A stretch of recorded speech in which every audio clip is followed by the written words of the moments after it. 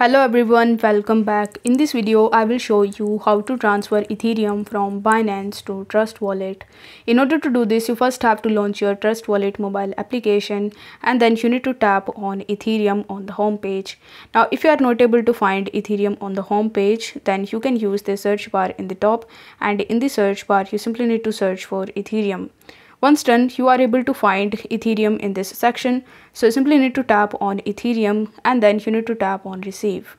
Afterwards, you are going to see the QR code as well as the address of Ethereum. So you need to tap on copy in order to copy this address. Afterwards, you need to launch your Binance mobile application and then you need to tap on the Wallets tab in the bottom right hand corner of the screen. Then you need to tap on Spot, and here you are going to see all of the coins that you have in your Binance app.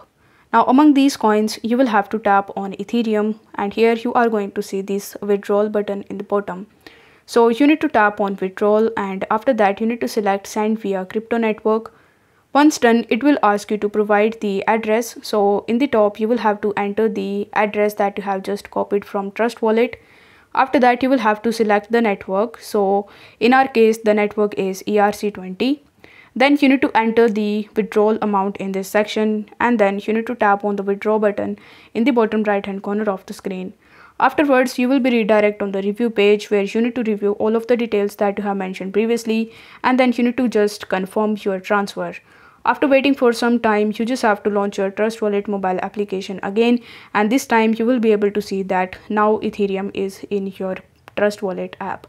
So if the video was helpful, then don't forget to like the video and subscribe to the channel. Thank you so much for watching.